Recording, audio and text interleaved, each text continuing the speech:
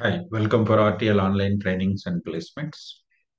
We are based out in Hyderabad and Bangalore. We are providing the training and real-time training placement services, normal batch and corporate batches in Oracle Fusion Cloud, both functional and technical, like financial, supply chain management, human capital management. This. So if you are looking for some training or placement, or your friends or colleagues, anybody is looking for that, you can refer us. Please check our quality of the videos which we are providing and demo options. So before joining the course, you can go for attend 2 3 demo sessions. After that, you can go for confirmation for the training. So in this session, I'm going to explain how to set the items for the sales order. Generally, we have different options like GOP process and all. Sometimes what happened whenever we go for order management module and try to create a sales order here, it is when we go for sales order management option here.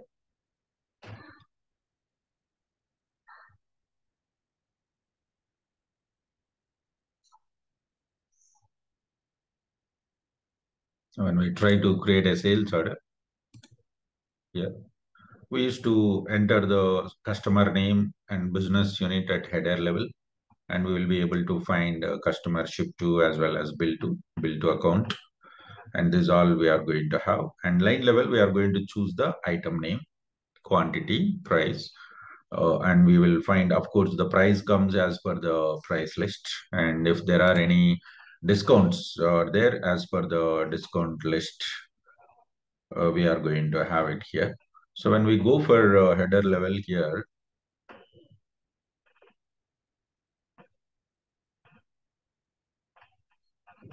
it seems the instance is a little bit slow here.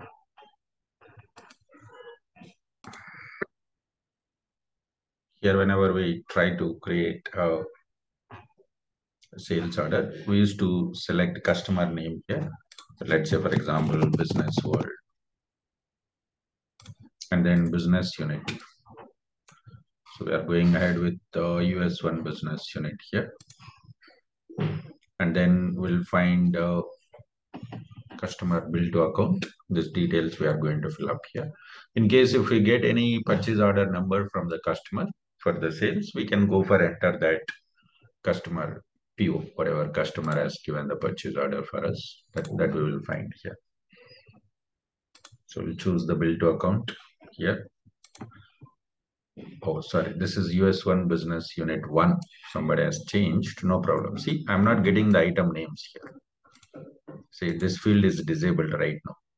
So what is the reason behind that? Is for this business unit, we have not assigned any item organization. It means we have not enabled any inventory organization for this. Okay, let me go for another business unit here. So if I select US1 business unit here and choose the item name here, we can find, see, we'll be able to get the field here, and we are going to get the items from the inventory, whatever is associated. So where do we get? Like whenever we choose the business unit, and if the item field is disabled, so from where we have to configure this. So for this, we need to cross check in order management parameters. In order management parameters, we have to cross check from FSM environment. See. So where we have to do, let's go to our setup and maintenance. And we go for setup and maintenance here.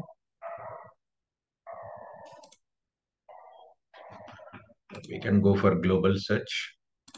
Let's go to global search here. And here you can find order management parameters. Go to the task here.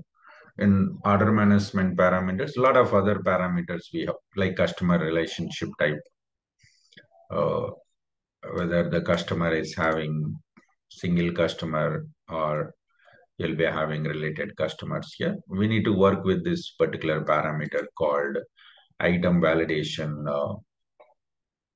organization. Here we will choose the business unit name for that business unit from which inventory organization the items needs to be populated. That we will specify here. For example, right now US1 business unit 1, that business unit does not have the items, right? So what we'll do is US1 business unit 1.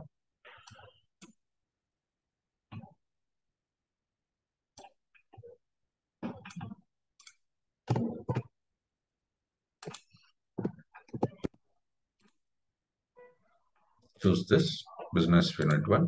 From which inventory organization items you would like to go for pull it here from. Let's say 001 settle. That's what we are going to specify. And we can go for save and close. A lot of other parameters are there which are very, very important when we are working in order management.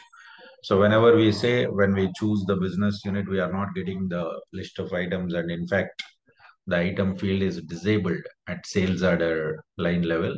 What could be the reason? We need to cross-check this here. Item validation, organization, order management parameters. Now we'll go for cross-check.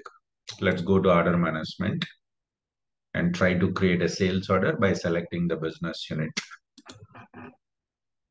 Let's go to create order option here. And now we are going for US1 business unit here, US1 business unit 1. Now we can see that the field has been populated, and we can find the item names also from the inventory organization called 001 settle inventory organization. Items will be populated. So that's what the thing. So sometimes when we are doing practice or when we are working in the project, whenever we say that sales order line level, this item field is disabled, then the reason is this behind. So we have to cross check here. Thank you.